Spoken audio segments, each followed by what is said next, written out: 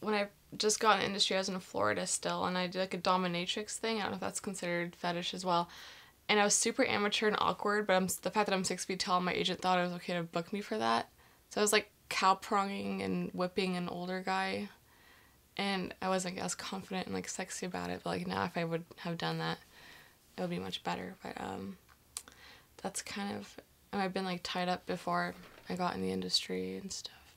When you were like, they just kind of threw you into the dom thing, yeah, because you are tall, so it does seem like a natural. But did you know anything about that world before? No. Yeah, but the outfits helped. The outfit. What were you wearing? Like short, like leather spandex, like latex top, like super high heels, and a Russian fuzzy hat.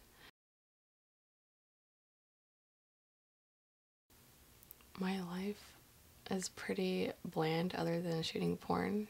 As in like what kind of like porn I would watch, like to be aroused. Is that kind of or what is there like anything that just kind of excites you, that titillates you? BDSM I'm curious about, just like that, like fear and arousal, like what your body releases like before climaxing if you're in that state.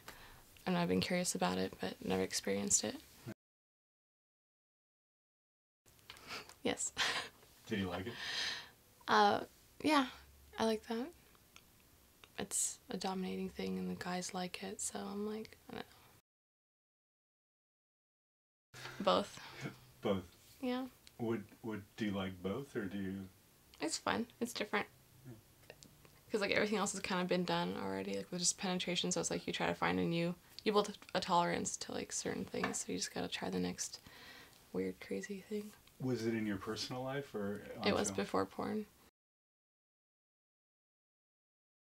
There's so much about me. I guess if that sounds conceited, I'm sorry, but